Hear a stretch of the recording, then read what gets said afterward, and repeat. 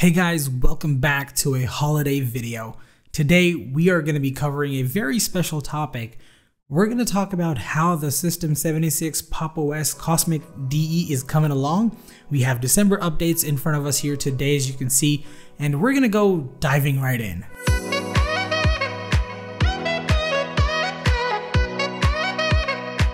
Man, I remember being very excited about Cosmic. This was going to be epic. Now, they're working on it for more than a year, and I believe that they are going to deliver. Let's check some of the things out that are new this time along. So first, we have right-clicking a Windows title bar provides the options to move, resize, stack, or tile and take a screenshot of the window. This is very handy. I was preparing a guide for OBS audio settings for my microphone, and I will create a video about that if you're interested. So let's open this image in a new tab. Let's go through what it is. Here we can see this is probably gedit.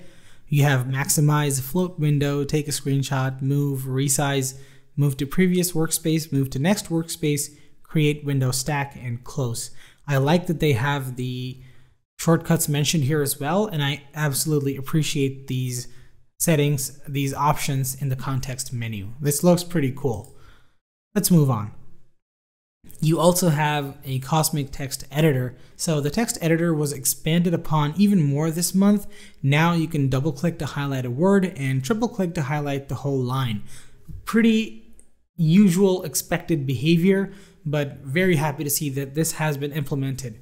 Plus, the spacing in the tree view was reduced for easy navigating. We have also added two major features: search projects and Git integration. Very cool. Let's open up these two images. Let's check them out one by one. Okay, so we have file, edit, view. We have a beautiful tree-like structure.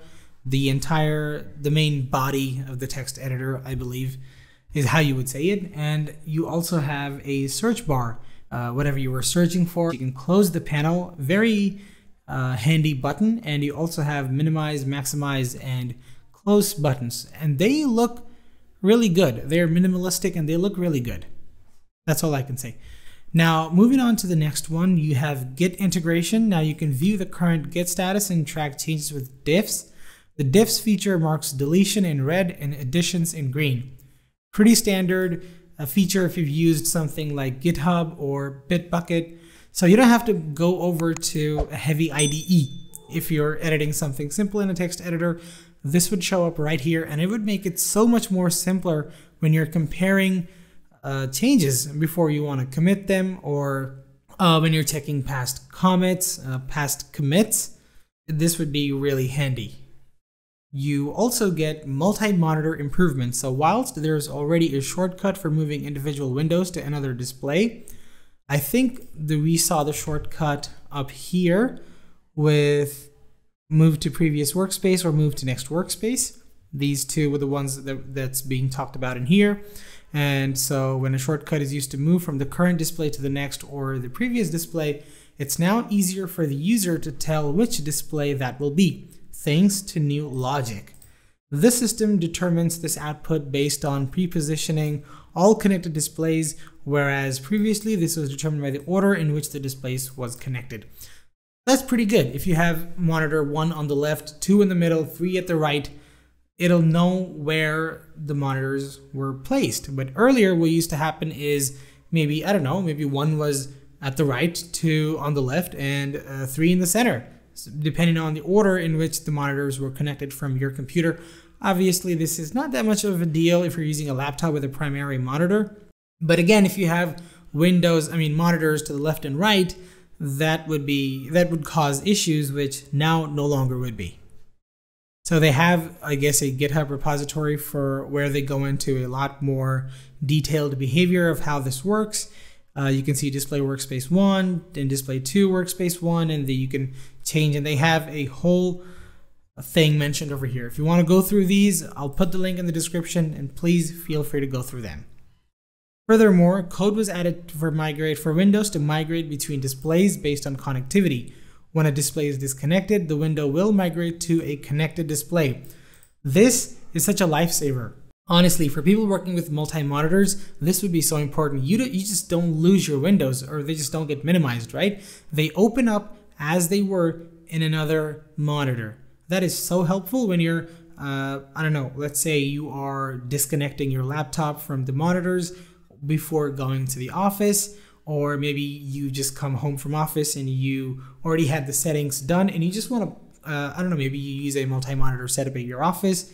You just come back home and you want to replicate that. You don't have to go through the entire setup. You just plug in your laptop through your HDMI or, I don't know, USB 4 or whatever, and you have all the windows neatly arranged for you to work on. No wasting time.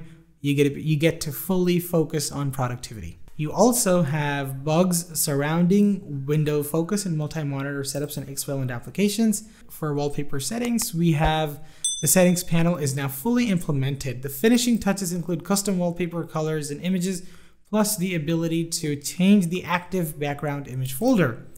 That's pretty good, because what I do is I like to create a folder called wallpapers, and I put all my favorite images in there for it to be applied to the wallpaper. I do this both in Windows and Mac OS, and I would love for Pop! OS to have this feature as well. Multi-window support. A rebase of our version of the iced toolkit added support for opening multiple windows of the same application. While this support was already present for shell apps such as settings, this support has been expanded to include libcosmic applications like Cosmic's text editor that use a cross-platform Winit backend.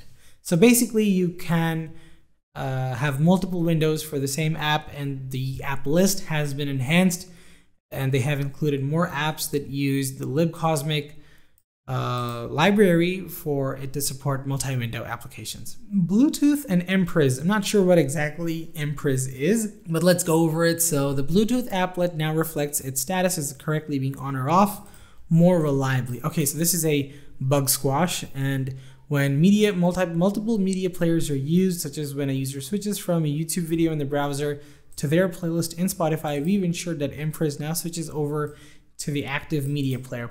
So I guess it would be an icon at the top right corner. I mean, whatever media you're playing, for example, if you're playing a video in a browser and you move over to, I don't know, maybe from YouTube to YouTube Music, it would correctly show up. This is available in other DEs such as Linux Mint. It's at the bottom right corner instead of being at the top, because they use a status bar. High resolution scroll events. The support was added to Cosmic's Compositor and Smithy for scrolling in smaller increments with a compatible mouse. So that's pretty good. Single instance support. We've expanded single instance application support to both the launcher and the application library. With single instance application support, if an application is already called upon while open, it will navigate to the requested page rather than open that page in a new window. So this is pretty good, because oftentimes we forget that we opened something and then maybe we're going to come back to it later. We just don't remember, and we end up trying to open that again.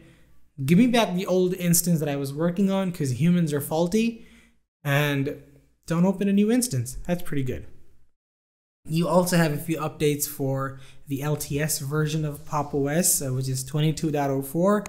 And those are not really important to today's conversation. So that was it, guys. Thanks so much for watching, and let's catch up in the next video. Peace.